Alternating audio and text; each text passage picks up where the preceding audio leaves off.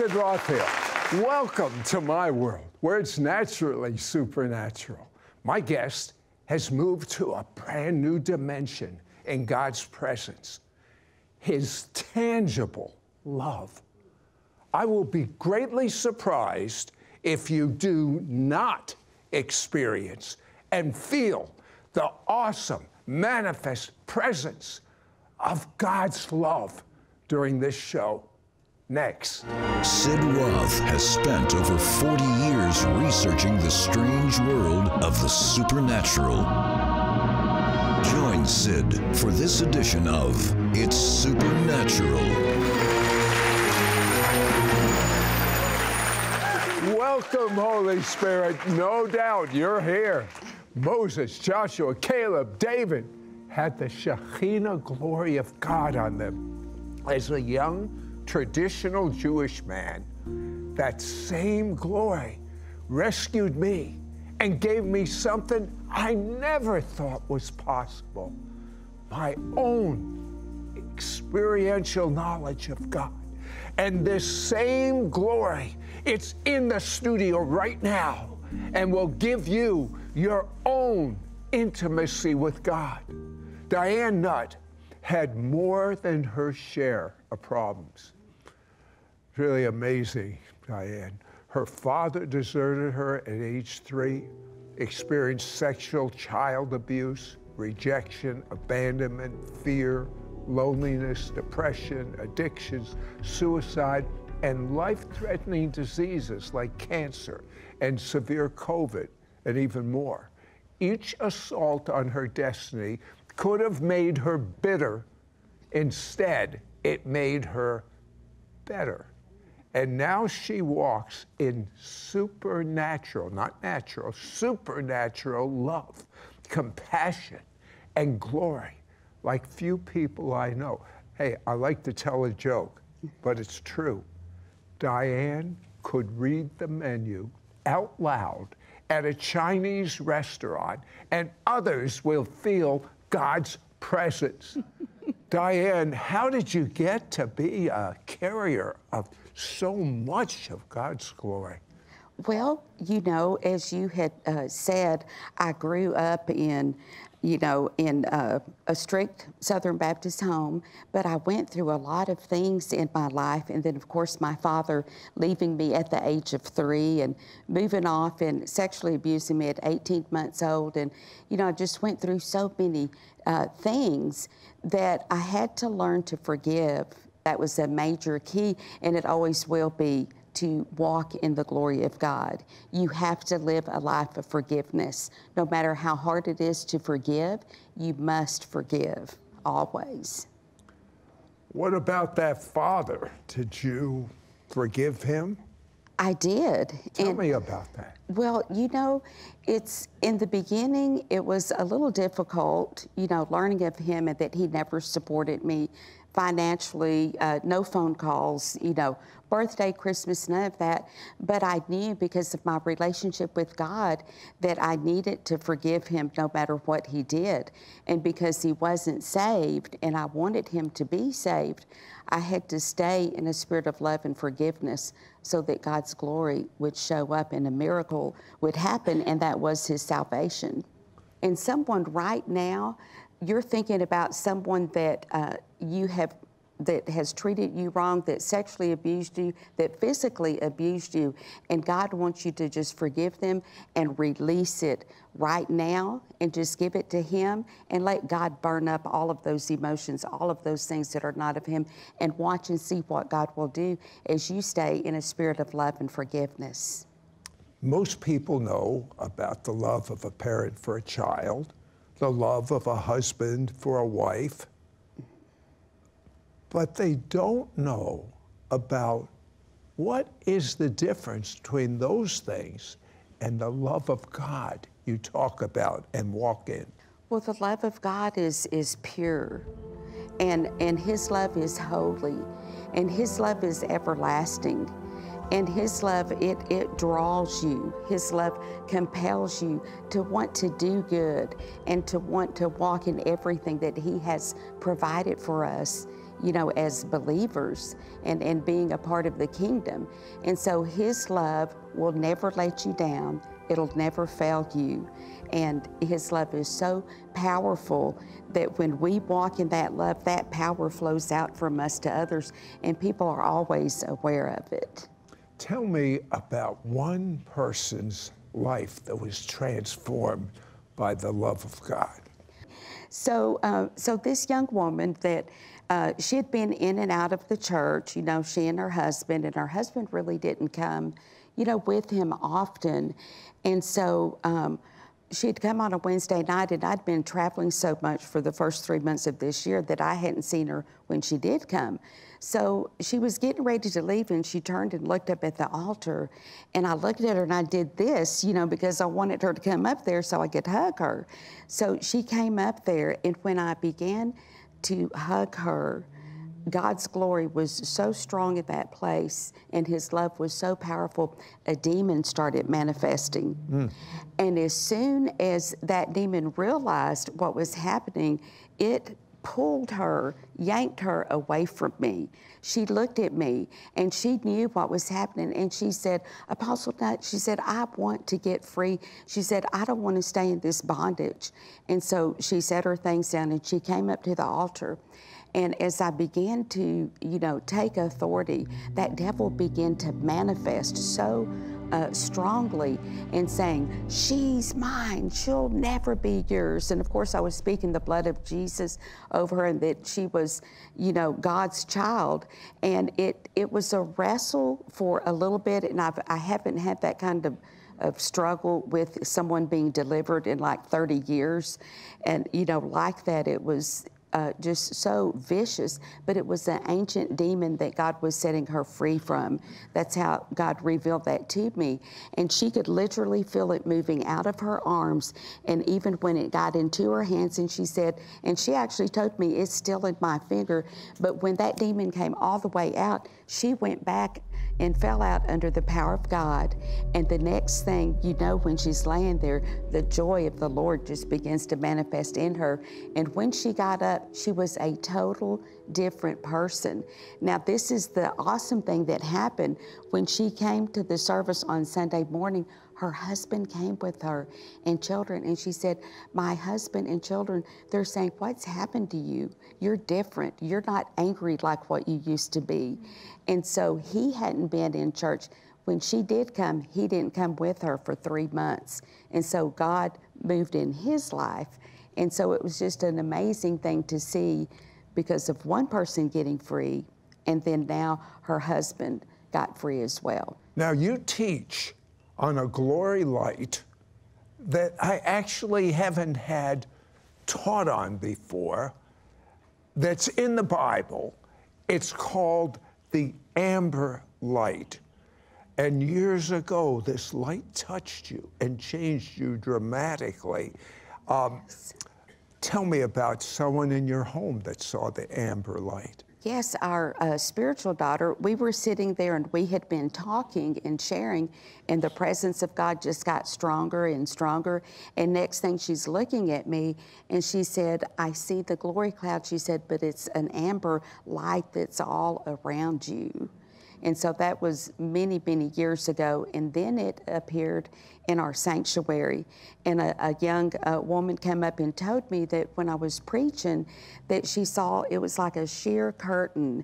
And she said, but it was a wave of the glory of the light. And she said it was an amber color. And God set people free. It changed her life eternally. But it was just, she said it was just like waves of glory, but it was the amber that was just moving back and forth. And you say the amber is coming to many believers now. Yes, yes it is. And that amber, see, there's something about the amber glory, because it represents the fire. You know, the fire of God is the presence of God.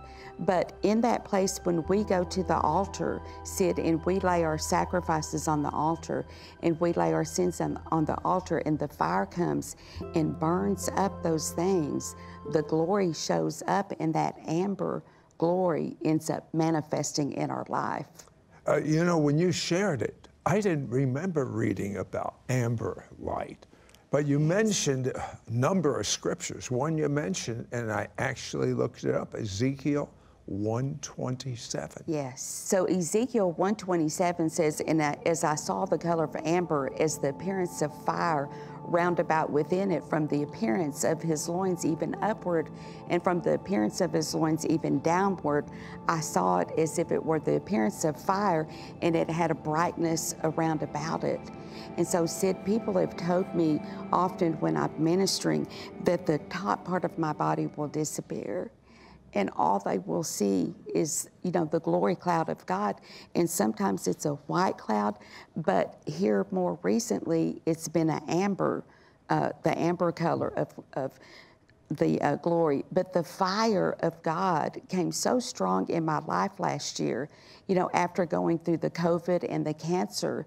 And, you know, I really began to repent of things that I didn't even know I needed to repent of. And, you know, it's just those small things. You've been a believer so long. If you had to do it, how much more us? Yes.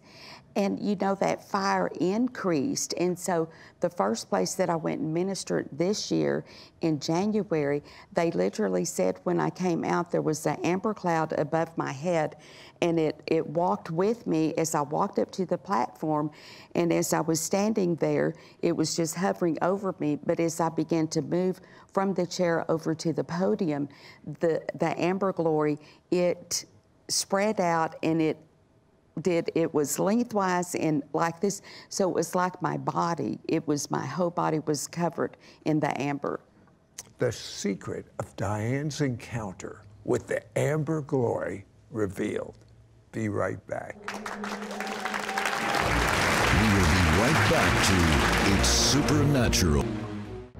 Do you know that Messianic Vision was and still is on TV in Ukraine, and also had on-the-ground presence there even before the Ukraine-Russia war began? In Jesus' name, we help deliver tons of critical food supplies, clean water, and more to desperate people. We ministered in the war-torn city of Odessa, where 1 out of every 2 people have Jewish ancestry. Many hundreds of people, including entire families, came to faith in Messiah. And here's a miracle story from the front lines of the war. Our Ukraine ministry partner, working with the maker of Ukrainian army uniforms, put Bibles in the pockets of 6,000 uniforms. In the Russian invasion, a bullet struck a soldier, but the New Testament put in his pocket stopped it. The soldier lived and now believes in his Messiah.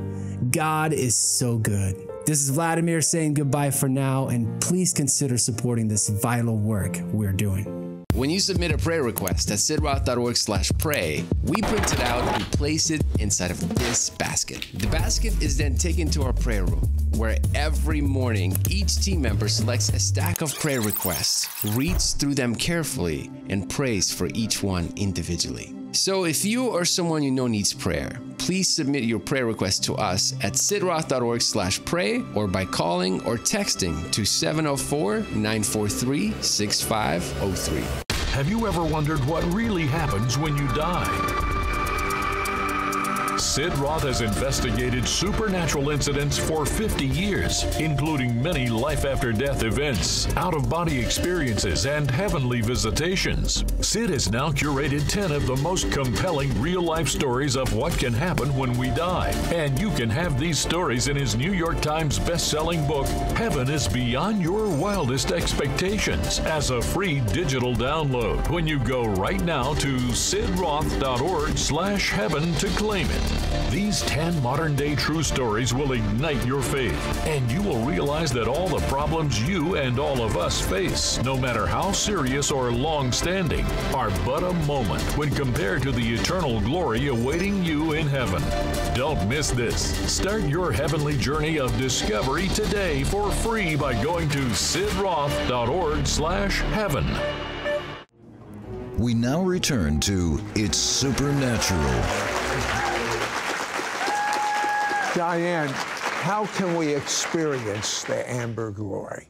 Well, the big thing in experiencing the amber glory is there's scriptures in the book of Leviticus in chapter 6, but we have to continually go to the altar because God wants us to render our hearts to Him and not our garments. What do you mean by go to the altar? Well, to find that place, it's not like a physical place, like in an edifice, you know, in a building in which we meet, but just to find that time with Him where we bare our hearts before Him and we're real with ourselves and we lay those things on the altar, because the fire of God is going to come in such a way that you are going to literally want to get rid of everything that is not of God and allow the fire of God to burn those things up. And so we always have to keep the fire burning within us, but the fire upon us.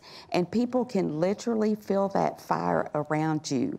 Yesterday, when we did the show, I looked at the pictures that one of the crew had taken, and I could see the fire of God all over me. It was so strong, and the fire of God on you, and I'm like, okay, the fire of God was, it changed the color. It was getting so strong on me, I was looking like you.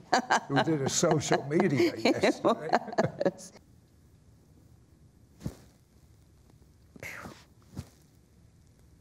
What's happening inside of you? I'm just being overtaken by the glory of the Lord.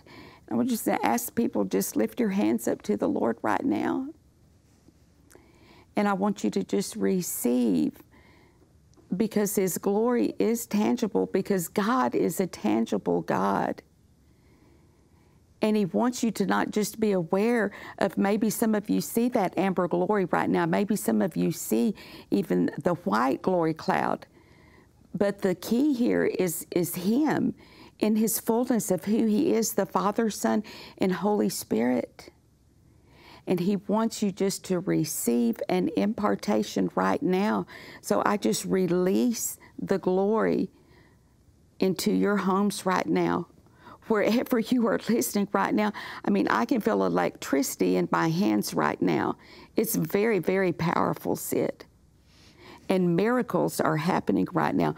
God's supernaturally healing someone's heart right now, where you had a lot of trauma and tragedy, and you've felt suicidal, you felt like giving up on life. Listen, abundant life is being made available to you right now. I can literally see the glory moving right now. Even in this studio that we're in right now, the glory cloud is present right now, but miracles are being made available to you right now. And I told you, I'm a feeler. And it is, as she's talking, it's almost like Ezekiel's temple, where the water was at the ankle, and then the knee, and then the waist, and then so high, all you could do is swim. You're almost swimming right now. I am. There's some of you even right now that you can feel, literally feel the fire of God that is on you right now. Just surrender to that. And because God is supernaturally burning those things up, and you are forgiven. I'm just telling you right now, the forgiveness of God is right there, and you just need to forgive yourself. Just go ahead and forgive yourself right now and let His love come. Just let it come. Just open up your heart and let His love come. And you know, right now, I see the glory of God. It's getting thicker in here. I can see it. And so I know that someone, somewhere, if not many of you, are tangibly seeing the glory of God right now. You're feeling the glory of God right now. Sid, God is just moving so strongly right now. Oh, I know. Hallelujah. That's why I'm just soaking it up. I hate to end. Do you have anything more that you want to say?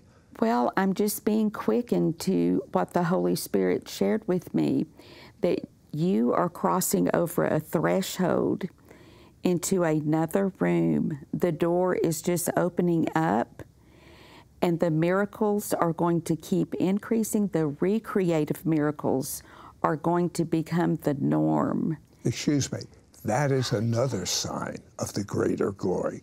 You see, we have had miracles in the anointing, but in the glory, these are miracles that will be outside the body, such as someone without a leg, the leg that's been amputated, the leg growing out. Yes. There'll be no question. That's what TV was designed for, not the other stuff.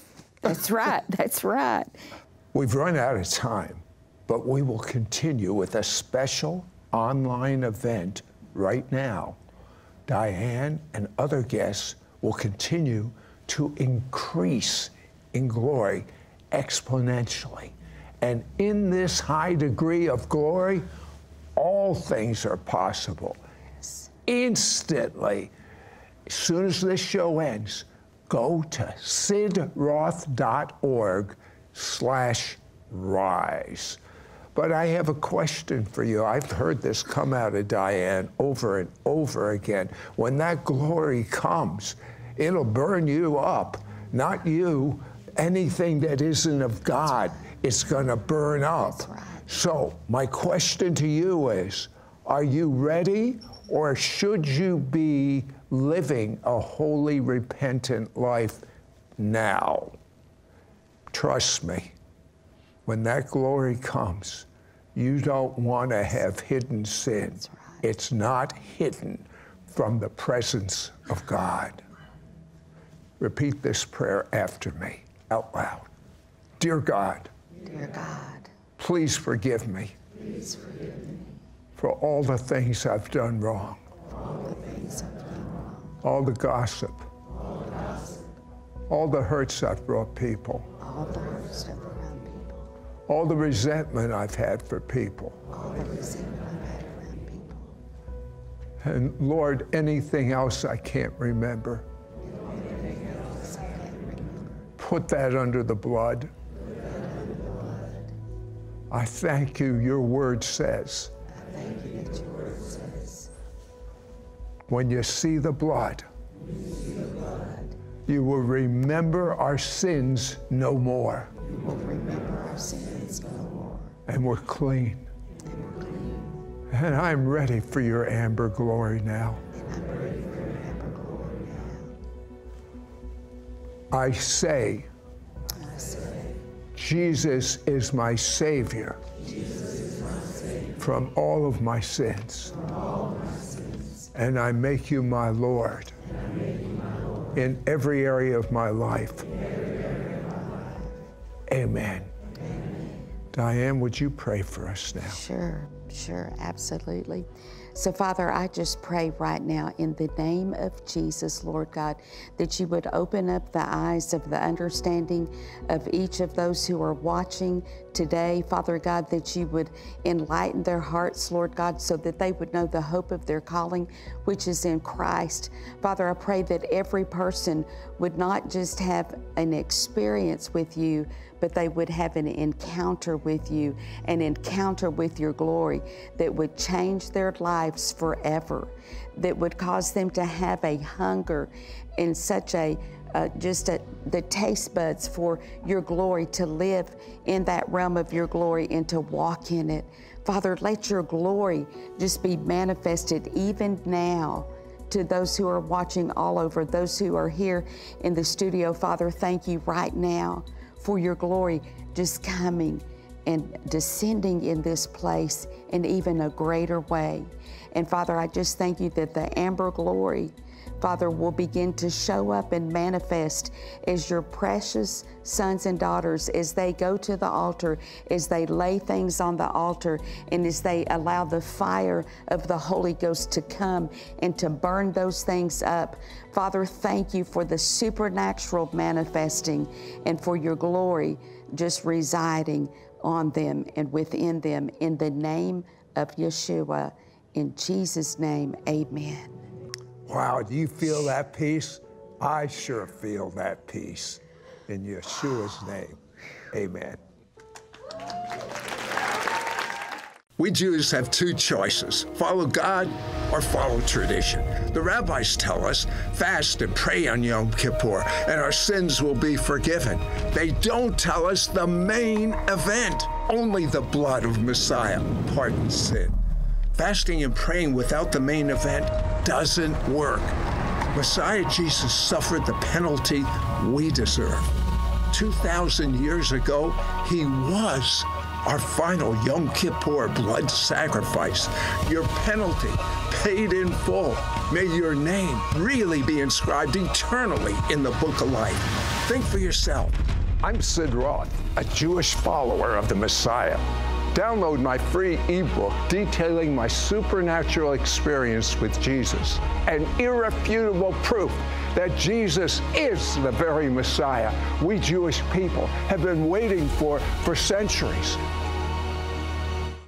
I was afraid of the supernatural until I started watching your TV program, and since doing your mentoring study guide and DVD, now the fear has gone, and I do believe I have received an impartation from God. SidRoth.org/praise. Your gifts to this ministry will help Sid air It's Supernatural in Israel 28 times a week and distribute his evangelistic book to the Jewish people worldwide.